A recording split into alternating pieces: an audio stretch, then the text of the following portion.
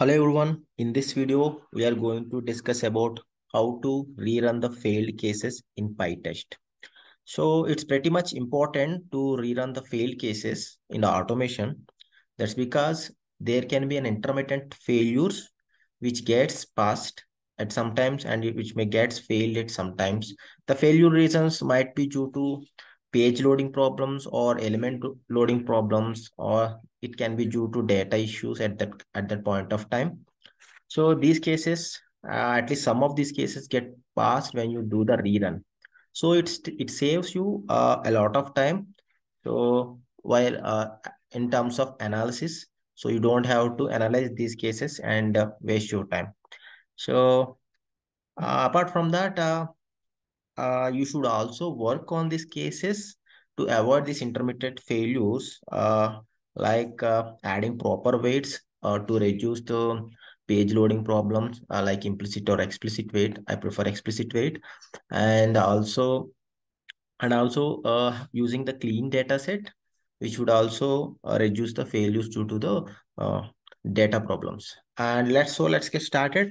So on the screen you can see there is a test class, which is a last failed test class failed, and we have three tests in the class, and all that I'm doing in each test is assertion.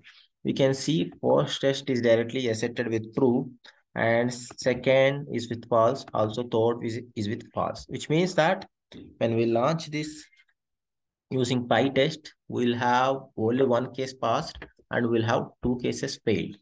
So after that, we'll do the rerun, which should only launch the two failed cases. Okay. So let's run this first using the PyTest command.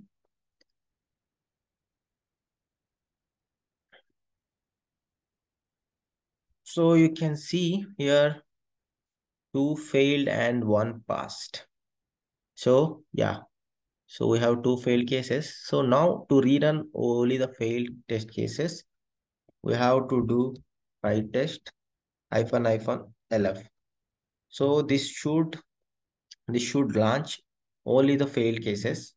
Okay, that is the second one and third one. So let me give true for the second case this time and launch it.